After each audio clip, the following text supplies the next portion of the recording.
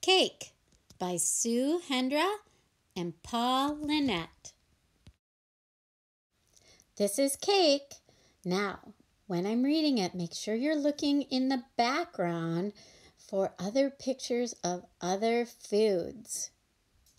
Here we go. Cake had just received an exciting invitation. You are invited to a party. He'd never been to a party before, so he didn't know what to expect.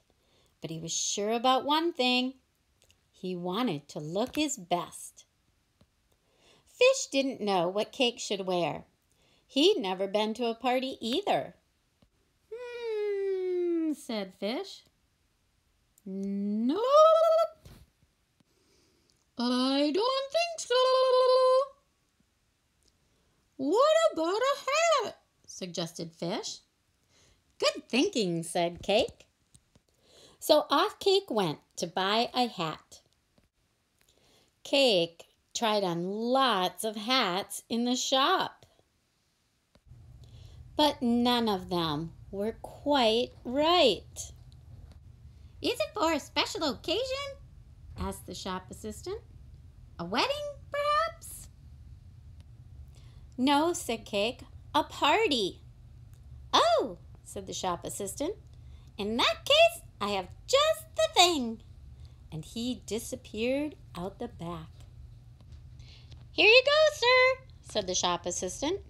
You'll be irresistible in this. Thank you very much, said Cake. He couldn't wait to get home and show Fish his new hat. Are you ready? Cake called from his bathroom. Ta-da! You've done it! Shouted Fish. Cake was soon on his way to the party, dressed in his new hat. Diddly-dee, diddly-dum, I'm off to a party to have some fun. Cake was a bit nervous when he arrived. But when everyone saw him, they cheered, Cake's here! A party isn't a party without cake, they said, and in he went. Cake was having so much fun at the party. There was dancing and lots of games. But then the singing started. Happy birthday to you. Happy birthday to you.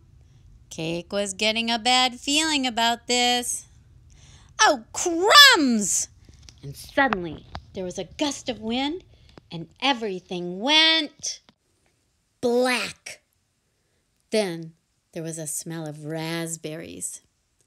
And Cake felt a wibbly-wobbly hand grab hold of his. And a wibbly-wobbly voice said, Quick! Run for it, Cake! Did you see all of these characters in the book? Meanwhile, back at the front door, ding dong! I hope I haven't missed the party!